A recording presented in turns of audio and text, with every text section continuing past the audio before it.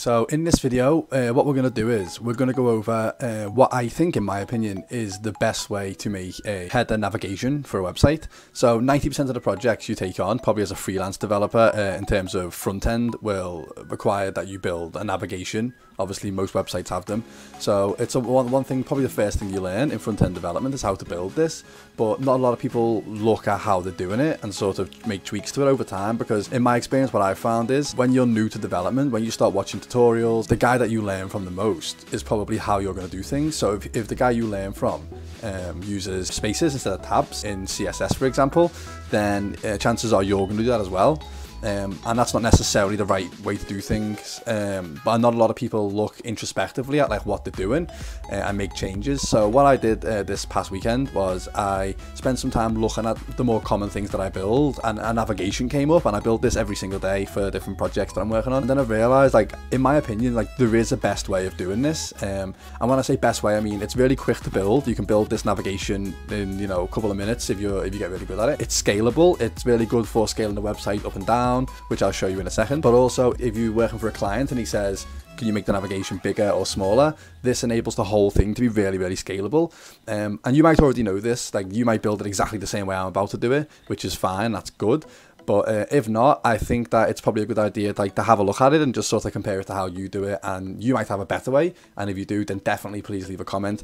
But with that, like, I want to start off. So we start off in this video with what we always start off with, a blank HTML skeleton. And all I've done is I've included a style sheet, which just links to style.css, which is in the CSS folder.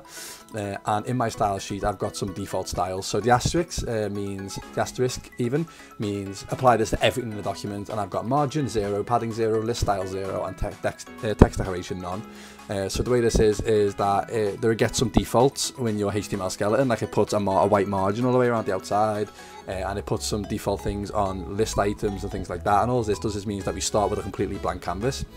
So I would suggest that you do this as well. So the first thing we're going to do is we're going to create a div class of header. Like, seems pretty obvious. This is the outermost div, and we're going to come in and style it. And what we're going to do is the styles that this needs is width 100%, height I'm going to use 80 pixels, but you can use whatever you want, and you'll see how you can change this in a second to whatever you want. And display block, and then I'm going to do background color #101010, which is like a charcoaly sort of off black, which I'll just show you now. Looks like this. Very nice already. And what we're going to do is, inside of our header div, we're going to create a div with the class of inner header, and this is again going to make it more scalable for us in the future. So we're going to set the width to 1000 pixels, the height to 100%, display to block, and margin 0 auto. So all this is going to do is make it 1000 pixels wide, the whole height of our header, and display block and margin 0 auto will center it horizontally within the page. And I'll give this a background color of red, which is really horrible, but this is a really good way to see, you know, what impact it had on the page. So it's just a red centered block here, and inside this is where we're going to put all of our other elements. So often the left side of the navigation bar will have a logo. If you consider Facebook, YouTube, most websites do this, where the logo of the company is in the left corner, and my logo it can be an image, but I'm going to use a font, and I've gone on to Google Fonts here and I found Montserrat, which is a very nice font, so I'm going to just include that in at the top underneath my style sheet, above my style sheet, sorry. And then what we can do is I'm going to create a div inside in a header with the class of logo container. Okay, and then inside this I'm going to create a h1 tag, which is a header, big header tag, and then I'm going to do I'm just going to do the logo my site, and then I'm going to put a span in here, and then I'm going to type site inside here, and all this does is it lets me style the word my and site differently, which I do want to do. So I've got my logo container here, and I'm going to style it, and the styles we're going to give this are we're going to say height 100% of inner header, which is the 100% of our header. We're going to display a table and float it left. So the reason we're displaying a table is because the elements inside it are going to be displayed table cell, and vertical aligning center with tables is unbelievably easy, and it works on old versions of Internet Explorer, new versions of like Chrome and Firefox. So the reason I think one of the reasons I think this is the best way to do it is because it's the most universally accepted way of doing it. There are other ways of centering things vertically. I've made an entire video on it that you can go and watch. but this is the most stable and backwards compatible way of centering vertically that I've found personally. Okay, so that's our logo container, and you notice we put a H1 inside it, so we can style that now. Whoa. And the styles that we're going to give this are, let me see, so our H1, we're going to colour it white so we can see it, and we can see if that's made any impact on the page. Yep, there it is up there, or really ugly in Times New Roman. And now what we're going to do is, we can say, yeah, colour white, I want the height to be 100% of our whole thing, and then this is the how we center it vertically. So we're going to display table cell, and then we're going to vertical align middle, and you can see already that this will center it into the middle of the page, into the middle of our header. So this is going really well. And I'm going to give it the font. I'm going to use our font that we found earlier, and then I'm going to say font size 32 pixels. So that's how it looks now. Looks a lot better, but it's all bold. So like to make it look more like a logo that someone would actually use, I can take this, copy it down, and then define the span that we made, the word site inside of, and just say weight 800 sorry, and then the weight of the word my is going to be 200, and then look, obviously now it looks more like a logo, like that someone might use. So we're like more than halfway there. All that's left to do now is the navigation part of it, so your users can navigate from place to place. So inside in a header still, but outside of the logo container, we're going to do a UL, which is an unordered list, and give it a class of navigation. And we'll do all the HTML for this really quickly. So it's going to have an A tag, because obviously you probably want it to link somewhere, and then inside we need a separate tag. I'm going to use list item because our navigation is an unordered list, and I'm going to say home is page 1. I'm going to add a couple of like demo pages in here. We have home, about, portfolio, and contact. There's some just common tabs that you might have on your portfolio. Okay, so what we can do now is we can style the navigation. So the only style that this needs is float right and height 100%. And now we can copy the name. So we've got the A tag inside of this, so we can do navigation A, and then we're going to set height to 100%, display to table, float it left and padding, float left and padding 0 pixels because it's already centered vertically on top and bottom, and then 20 pixels on the left and right. You'll see that it looks like this, all at the top of the page still. You know, we're getting to that. And now the reason that we put the LI tag inside of the A tag is so that we can really easily see here we've got A tag and then also an LI tag inside it. This is done so we can really easily center it.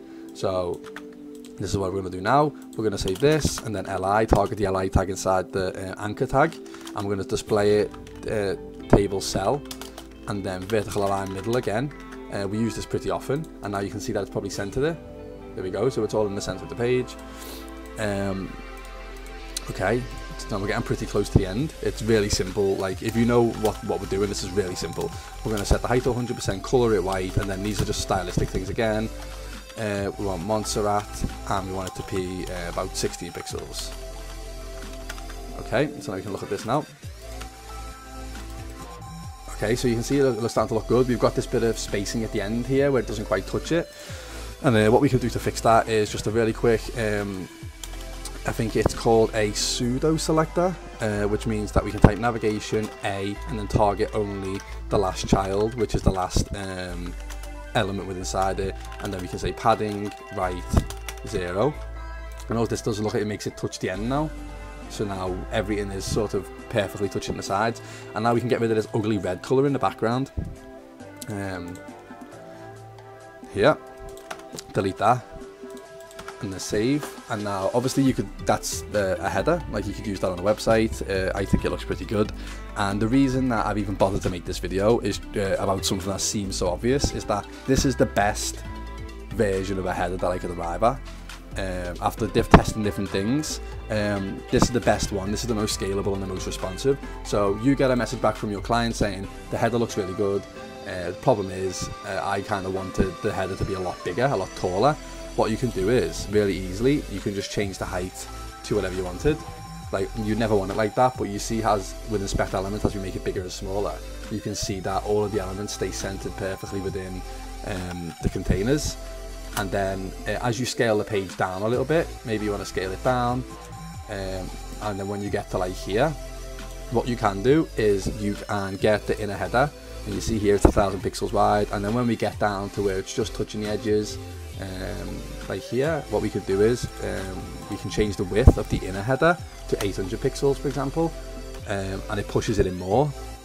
Or even better, if you wanted to set it to, for example, 90%, which makes it 90% of the page width, that means it's responsive all the way up, all the way down. You see it's still touching the edges, and nothing's like overlapping, nothing's falling underneath itself. Everything's staying like nice and uniform inside of the page. And this obviously is something you can do as well. You might need to add some media queries, because obviously this looks a little bit, in my opinion, looks a little bit strange.